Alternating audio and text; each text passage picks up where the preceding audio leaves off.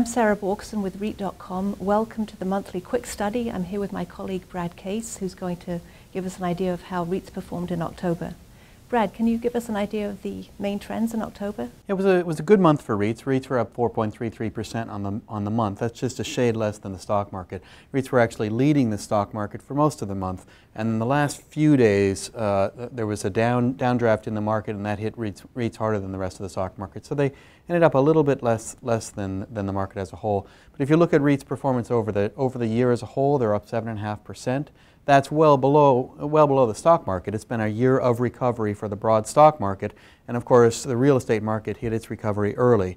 And therefore, for the year as a whole, REITs are well behind the pace of the stock market. But that's nothing to be disappointed about, because REIT investors still have made 7.5% on the year, and that's a very good year.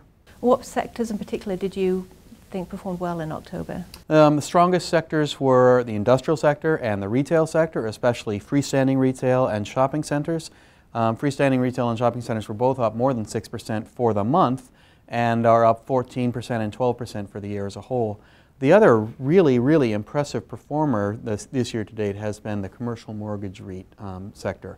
That's gained more than 26% on the year, and that's above the pace of the stock market. And yet the yields are still very high, really throughout the REIT space. But for mortgage REITs, for example, yields are still above 10%. In an environment where it continues to be difficult to find strong yields, REITs still stand out, and even equity REITs have yields above 3.5% still.